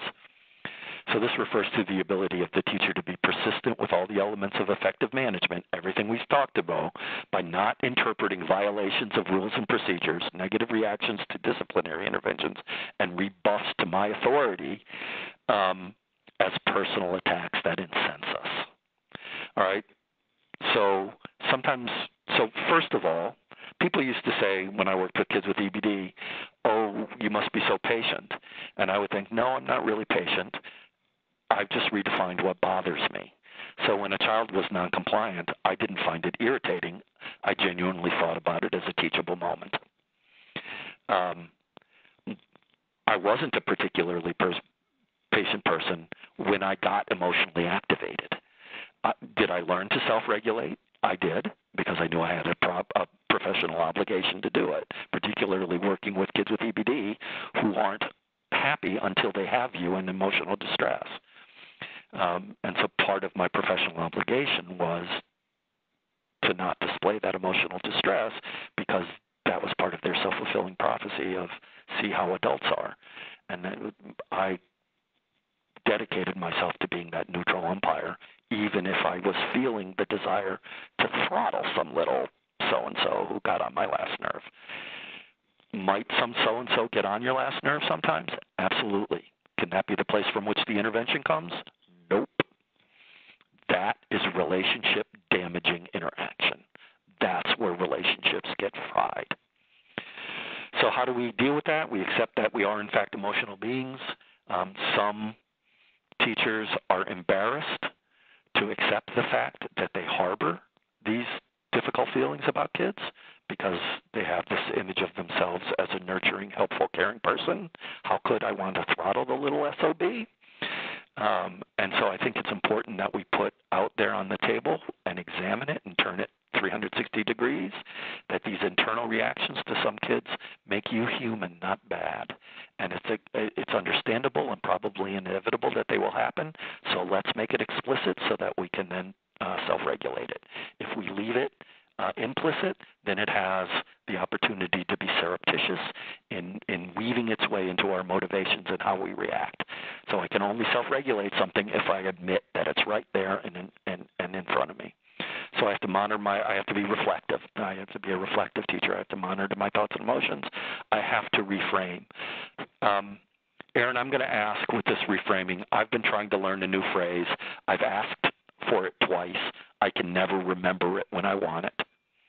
Does anybody who's listening know the phrase that is, when a child is misbehaving, don't think what's wrong with them, think what happened to them? Do I have that right? Anybody know the answer to that? Yeah. No, you have that right. It's a lot of times when we're talking about with trauma-informed care, it's not thinking about, why are you doing this or why are you behaving the way you are, but what happened. Right. Right. Not what's wrong with you, or not what's wrong with you. Not what's right. What happened to you? Right. Once you know a child's backstory in terms of trauma-informed care, you won't be furious with them. You'll want to cry. Right. Right? All right. But when you lose sight of the backstory and all you've got is this oppositional person in front of you who's challenging your authority and making you feel helpless and hopeless, it's real easy to forget about the backstory. So we need to reframe and remember the backstory. Maintaining that cool exterior self. Taking care of yourself so that you don't burn out. Sometimes, in fact, working with difficult kids, discretion is the better part of valor. There were times in my career when I was at the top of my game working with students who displayed especially challenging behavior that I could comfortably say to my peers, can you please take over this interaction? All right, I need a moment. I need to step away. I need to count to 10. I need to self-regulate. I'm on the verge of making decisions that aren't in the child's or my own best interest. Can you relieve me? None of us are endlessly patient.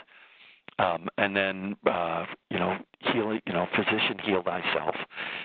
If you're not at least as good to yourself as you are to your students, you won't be good to them for very long. So making sure that you don't come into school with your balloon filled with stress and from your own life, and that you come in ready to emotionally deal, right? We talk about emotional overlays. Some people, for students, we call them barriers to learning. What I would argue that teachers also have emotional overlays that we might think of as barriers to effective teaching, and our professional obligation is to minimize them to the extent we can by taking care of ourselves and then self-regulating them, because the fact of the matter is none of us have perfectly hunky-dory lives devoid of stress, again, except for me. Because, again, I am fully self-actualized, residing atop Maslow's hierarchy. This is, these are data from, I can't even remember the name. It'll come up in a minute when I hit the forward button. Right, so the research has looked into the extent to which mental set in general, as we've just talked about it, as well as the component parts of it, with itness and emotional objectivity,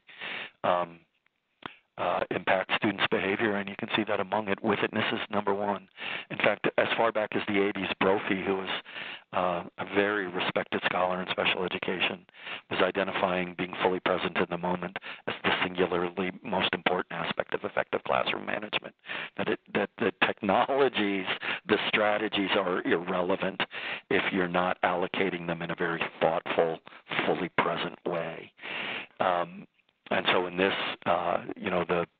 the effect sizes, you can see that the largest effect sizes for witness, second for largest effect sizes for general, and then emotional objectivity being important. Those are reasonably large effect sizes that we calculate in research.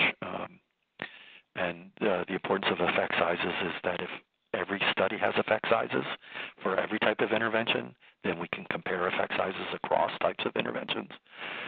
So there's been a move in scholarship to include effect sizes in all publications. And you can see, I think we need to caution here that the effect sizes are probably large due to the relatively few number of studies that have looked at them, and that if there were more studies, the effect sizes likely wouldn't be so large. But it's interesting that here witness seems to be twice as important as emotional objectivity, but emotional objectivity. And then it was Marzano. Those are Marzano and Marzano's data as well. I just don't have the reference up there. But in the same literature, Marzano did a meta-analysis, and Pickering did a meta-analysis. The average effect size for mental set is 1.294 as compared to it's larger than disciplinary interventions, it's larger than for teacher-student relationships, and it's larger than for rules and procedures. So this mental set is actually arguably, at least according to this meta-analysis, more important than all those ABA strategies. Personally, I don't see it as either or. I see it as a complementary integration of all of it so that we benefit from the effect sizes of all of it in a nice complementary and recursive way. All right, so what does this look like in the real world? I think we build this thing of, okay, so you want to have cohesive narratives about what it looks like with real kids. And so this is something I've been working on for a while. So step one is make sure students know precisely what is expected of them because, one, you have given clear, unambiguous direction, and you've given that direction to engage in behaviors that you systematically taught previously using explicit instruction, explicit direct instruction. Right, so we have a whole set of content in just those two bullets. I have probably 10 slides that are on nothing but how to give good, clear, unambiguous directions and avoid shooting yourself in the foot by giving crummy, vague, multiple, contradictory suggestions. Right, you can hear a teacher, will you please get your book out and right? And then when you get noncompliance, the request, we don't like to make, right? I think I use the word directive because I'm uncomfortable with the word command. It sounds too authoritarian, but I'm equally uncomfortable with the idea of making suggestions to students. We expect compliance. That's our job, is to get compliance, to run the ship, right? And so I personally,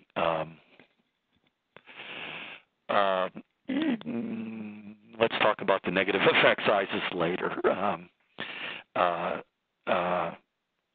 I'm a little confused about them too, and I don't want to mislead you about what they are. I don't know if you guys could see the entire question pop up. I may have to look into that further and get back to you. I had the exact same thought. Why are they negative? What are they negatively correlating with, or what are they?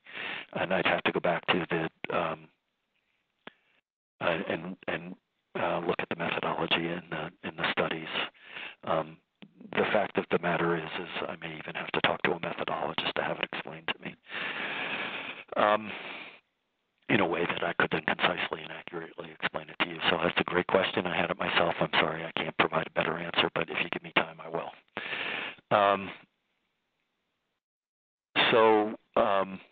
Yep. Right, then if needed, we're going to provide that. Right, so this is the teacher with that cohesive narrative in their head that is guiding their mental set, being fully conscious and present in the moment, saying, these are the steps I'm following. I'm giving a good, clear, unambiguous direction to engage in behaviors that I've previously taught using explicit instruction. I'm providing the pre-correction that I indicated I would provide. Now, again, in the literature, and I agree, pre-correction should be faded over time. Students should eventually be able to self-regulate, and you shouldn't have to pre-correct every time you ask them to do something. But at the beginning of the year, and for students who are less likely to comply, pre-corrections are more critical. Actively supervise, move about and scan the room, be consciously present in the moment, display with-itness. And as needed, if you get noncompliance, exhibit emotional objectivity. Distinguish between compliers and non-compliers. Reinforce students who comply with directives. Be sure to praise appropriate behavior more frequently than you redirect inappropriate behavior. I've agreed on a 5-to-1. I've gone up from 4-to-1 to 5-to-1. Reinforce initial non-compliers only if they comply in response to your acknowledgement of non-compliers. This is key. Reinforcing compliers serves two functions. It strengthens and grows the appropriate response of the compliers and helps ensure you'll get that response again in the future. And it also is the initial intervention for non-compliers. When the non-complier experiences them getting ignored while the compliers are getting acknowledged, there are a certain number of students who will observe that happen, then as a result display the appropriate behavior so that you can then also acknowledge them. Now again, my background is in kids with EBD, and if it was this easy with kids with EBD, there would be no kids with EBD. What we're talking about is shaping the behavior of the 80% of the kids who need modest Tier 1 behavioral supports. We're going to have to do more than reinforce compliers in order to get hardcore non-compliers to make good choices. But for those other 80% kids who have mindlessly drifted away from the behavioral expectations you've taught, this can be a very powerful intervention that I have seen work clinically very powerfully, and certainly the research supports it. Remember throughout these procedures that your role is that of neutral umpire who gives students feedback based on the quality of the decisions they make. Your responsibility is the promotion of social justice for all. The key is to be capable of delivering reinforcement or correction in an equally comfortable manner and getting your 5-to-1 right. So that the whole thing about all that day one stuff where you talk about values and they put their handprints on it, what you're communicating to the students is, I am an arbiter of our values. My job as your teacher is not to control you. It's to support you in being a good community member and to recognize when you are and to scaffold your performance when you aren't. That's my job. Not because I'm trying to control you in an authoritarian way, but because we're trying to create a community in which social justice is the defining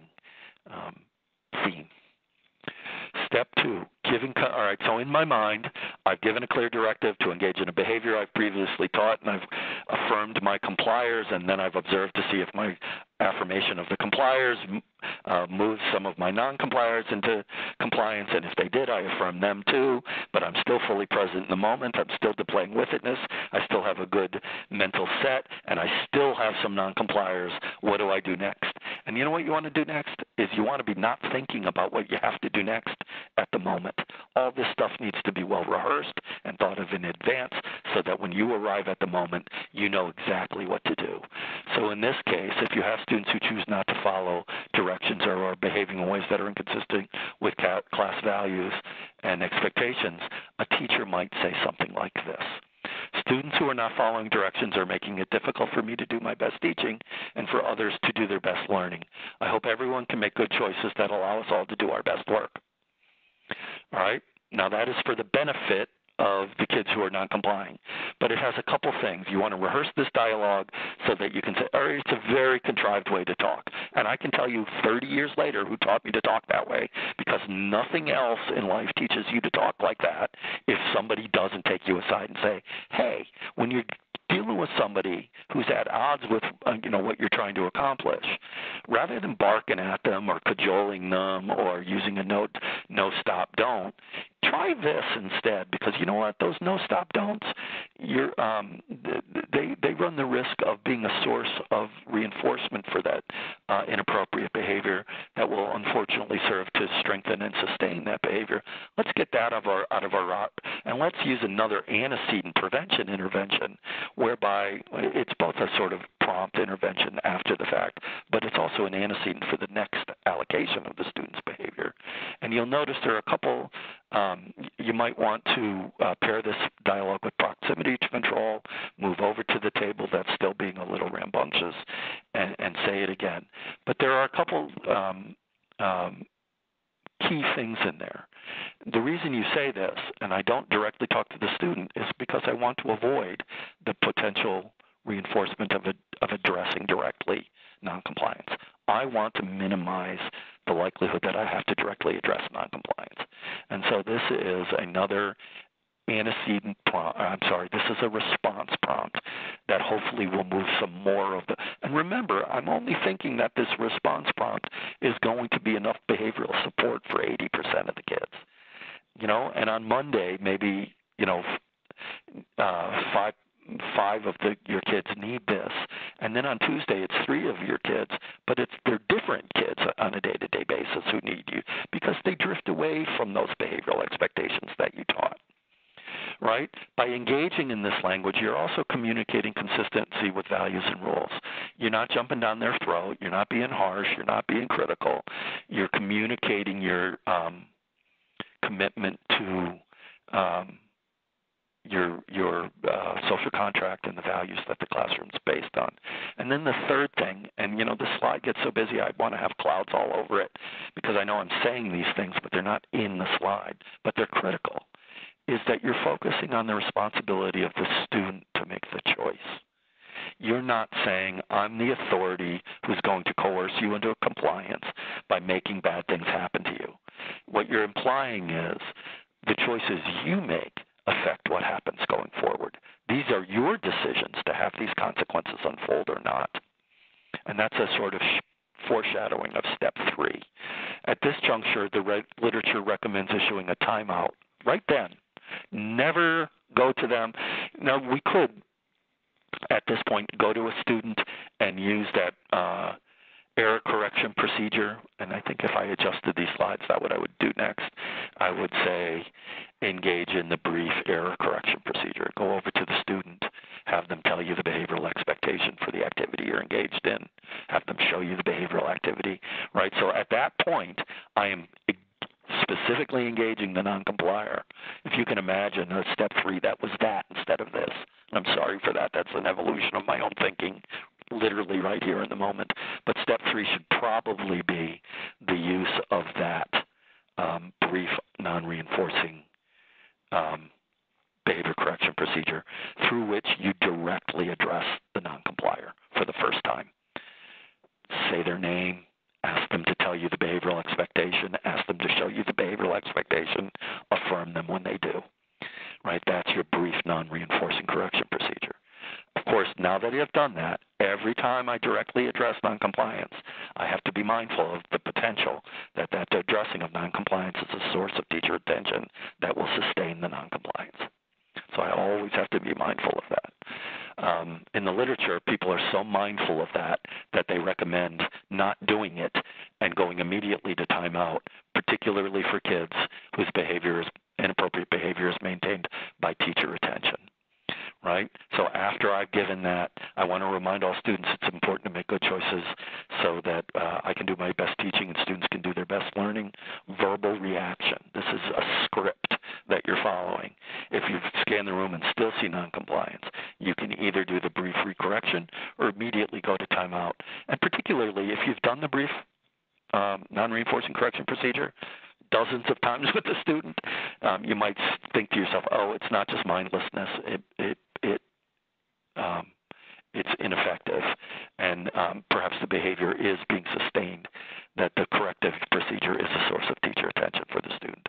And in those cases, you really just want to say the correction procedure is over, we've done it enough, I'm not reteaching in the moment anymore, your behavior has been so intrusive, right? And so what does that sound like?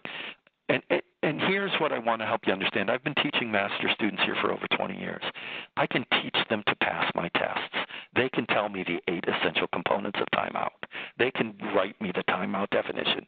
You know what they struggle to do? Use timeout in the context of genuine real-time interaction with students. What does the issuance of a timeout sound like? Well, it doesn't sound like, that's it, get out of here, right? Because then I'm not exhibiting emotional objectivity any longer, right? But you can imagine there's no shortage of teachers who send kids ostensibly to timeout in an agitated state, and that their agitation is clear. So timeout might sound like this. When you make it difficult for me to teach and others to learn, you're letting me know that with your behavior, that you are not ready to be part of the class. Please report to timeout. Of course, whenever you use timeout, you have to be equally vigilant that it doesn't serve as a source of negative reinforcement. And so those are the clinical judgments that you're making all the way. Is my behavior correction procedure a source of teacher attention that's sustaining the behavior? Is my sending the student to timeout? Right? You can only use timeout if students value time in. If they're ambivalent or find the classroom aversive to begin with, timeout cannot possibly be effective. If they don't value being there, all timeout is the temporary suspension of the opportunity to be reinforced. That's all timeout is, the temporary suspension of the opportunity to access reinforcement, to be reinforced. All right, and so if there is no source of reinforcement in the environment for the student to begin with, and they experience it as aversive, you can't use timeout because you're not suspending the opportunity to be reinforced because there is no reinforcement there for them to begin with. Timeout only works if you create a climate and a culture that all your students come to value being a part of and experience as a loss when they have to be away from it for an amount of time. Another possible individualized leverage point at this point rather than timeout, particularly if you think the student for any type of student, you might do this, whether it's escape, avoid, or obtain teacher attention, is to apply differential reinforcement. So in this case, it might sound like this. When you make it difficult for me to teach and others to learn, you are choosing not to earn all of your DPR points. DPR, in this case, would be the daily progress report for check and check out. But it could just as easily be an individual behavior contract that isn't tied out into that isn't a full-blown Tier 2 intervention. So it could be an individualized, differentiated support that you're providing in the classroom in the term of a behavior contract or a token economy, or even a group contingency. Maybe you've set up the contingency so by making good choices, the student isn't only earning positive rewards for himself, he's earning positive outcome. The class will get to do something if he meets his target.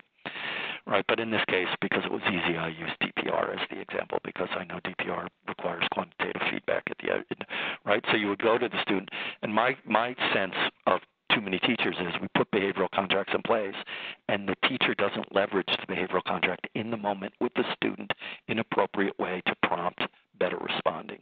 So that would sound like this: choosing not to earn all your DPR points for this period. You can still earn the remaining points by making better choices starting now.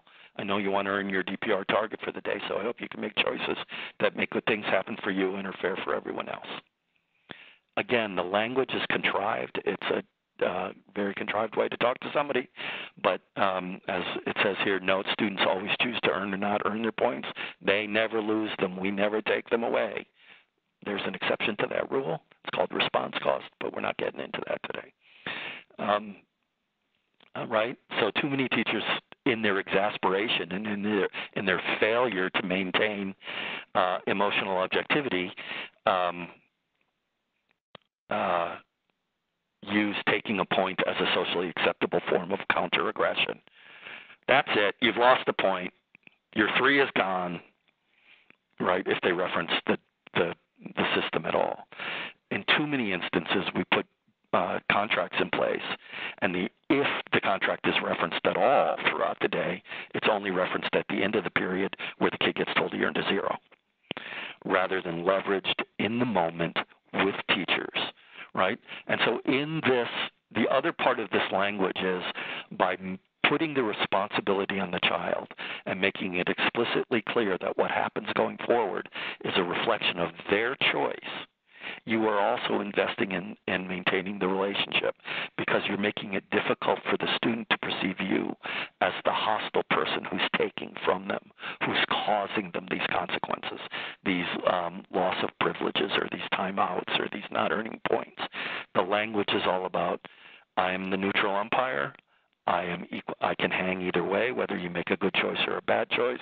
I am equally comfortable. The feedback I give to you will come fluently either way. Don't make a choice because I want you to, a good choice because I want you to. Make a good choice based on what's in your own self-enlightened best interest. That's what you're trying to communicate to the child. Because the moment these children who are going to test you at these moments have an expectancy bias that as adults you're going to be a bastard. And you're going to take, and you're going to be hostile, and you're going to be aggressive and non-caring. And you perceive yourself as delivering neutral consequences or natural consequences for the poor choice the child made. But reality is subjective, and the child perceives you as a hostile person. They don't say to themselves, oh, that's a natural consequence for the poor choice I made. I understand why the teacher behaved that way. They say to themselves, look at the SOB taken from me. I knew he was just another mean adult. So we really need to use language that puts the focus on their choice, that they're the ones who are controlling whether the good consequences ensue or don't ensue. And then we just, I won't read through all these bullets. It's a very busy slide, but it really just the idea that relationships have an arc, and that at the beginning we're just nurturing that relationship, or we're just inviting the relationship, and then we're nurturing and growing it. And finally, when we really believe that kids trust us and respect us and see us as dimensional people who have their best interests at heart, and we've quieted any fears they have about us being uncaring, inconsistent, at odds with them, then we can start to call on that relationship, leverage that relationship to support the child's taking on more effort, more responsibility in a variety of ways. So very quickly, the fundamental ABA teacher competencies. This is sort of a quick review of what we did with webinar number 1, as we examined tiers 1, 2, and 3 of PBIS to make explicit the extent to which prevention, teaching, reinforcing, and extinguishing activities are apparent in all 3 tiers. We tend to think of the prevent, teach, reinforce, and extinguish as sort of the basis for BIPs and at tier 3, and they indeed are. But prevent, teach, reinforce, and extinguish, we can deconstruct tier 1, school-wide and class-wide, into those component parts, and we can deconstruct tier 2 interventions like social skills instruction and check and check out into those component parts. So it's just a quick summary of the fundamental teacher competencies. And so when you've done when you've done these relationship, right, each of the activities that constitute level 1, level 2, and level 3 relationship building activities, the sub-bullets within there, and you've been consistent with these applied in that context, you've also infused the reliable and valid use of ABA-based strategies with integrity. You've implemented Tier 1 in a classroom. A teacher has held her own or his own and done what's expected of them. There's some differentiated supports in there where we've incentivized some kids. We've provided, this is when you've done the things that we've spent the last hour and a half talking about, you've done Tier 1 in a classroom. And students who remain unresponsive are therefore legitimate candidates for Tier 3 supports. To end on a more touchy-feely note, you've probably all seen this quote. I've come to the frightening conclusion that I am the decisive element. It is my personal approach that creates the climate. It is my daily mood that makes the weather. I possess tremendous power to make life miserable or joyous. I can be a tool of torture, an instrument of inspiration. I can humiliate or humor, hurt, or heal. In all situations, it is my response that decides whether a crisis is escalated or de-escalated, and a person is humanized or dehumanized. If we treat people as they are, if we make them worse, if we treat people as they ought to be, we help them become what they are capable of becoming. I would expect that each of you know people who are soothers, and maybe you're soothers yourself, but people who, when you're agitated, when you have self-doubt, when you're fretting about things, when you perhaps are defining yourself by the gap between where you think you should be versus where you think you are, and you're in emotional distress over those things.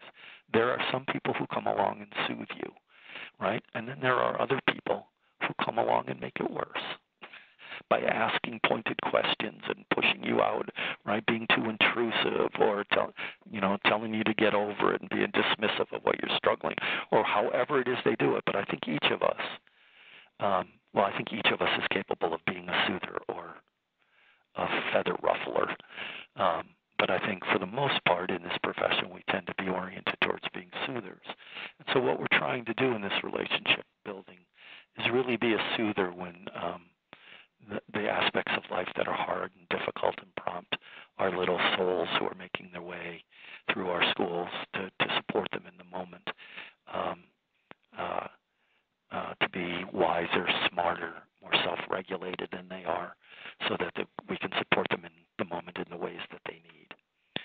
And the final thought for today, they may forget what you said, but they will never forget how you made them feel.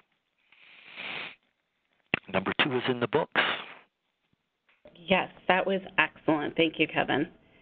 You actually came in exactly on time, even though it says 12:11. You started at 10:11, so that was perfect, another perfect one.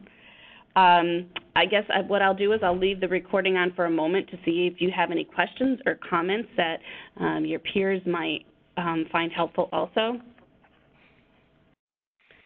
Oh, great. We're getting some very positive feedback from Irvin. I really like some of the things that you said, but I think, the crux, to summarize, is really about the student-teacher relationships and the mindfulness and the presence that you bring to the classroom and how you choose to interact with students, no matter what setting you're in, whether it's an alternative setting, a general education setting, preschool, high school, college. Like, it's about what you bring to the table and in the mindset and the choices the way that you choose to interact. So that's a hard piece to teach sometimes. It is. There's a good literature out there with itness, and particularly it might seem like either you have it or you don't, but there's pretty strong evidence that with itness can be taught. Mm-hmm. Mm-hmm. I think the real challenge comes in as we teach this behavior management stuff as if it is the only thing the teacher's doing, and we forget that they're managing complex instruction at the same time, mm-hmm. Among other things, relating to their peers, being supervised, managing the materials in the classroom. I mean, right, teachers by definition multitask. And when we teach this, we teach it as if it's the only thing you're doing, like you're just self-regulating yourself through this, and that you don't have all those other things. And the issue, of course, is that to the extent that the mindset or the with-itness is a function of short-term working memory, we know that short-term, I believe the research says that short-term working memory, you can keep 5 to 7 things in working memory max at a time, and only for a very brief amount of time. And so the more we load a teacher's plate, the more complex. I could be doing a bang-up job teaching World War II history and get so embedded in that and engrossed in that I'm no longer mindful of the behavior management and the relationship building side. It is, here's what I believe. It's not very hard to be a mediocre teacher. It's really hard to be a really good teacher. Yeah, they should be exhausted by the end of the day. It is exhausting. Talk about whole brain activities. Yep. All right. I don't see any other questions. I'm just going to relay to you because I think it was just sent to me that Irvin said that he thoroughly enjoyed your presentation. He was engaged the entire time, and he wanted to thank you. So on that note, if you have any questions, please let us know. Again, this will be archived. I will send out an email to the listserv when it is posted. Actually, I'll stop the recording. So thank you, everyone, for joining, and we hope that you found this as helpful as we did.